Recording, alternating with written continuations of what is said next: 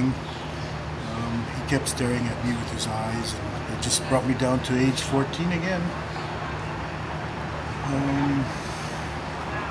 I know there's other victims out there, and I should have told you this, but back in 1998 when I pursued this, the Brazilians gave me a check for $21,000, which was up to $30,000 a year later.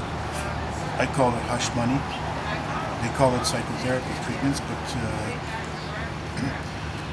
psychiatric treatments covered under OHIP. So they paid me, and I'm just wondering how many other students they paid prior to 1998.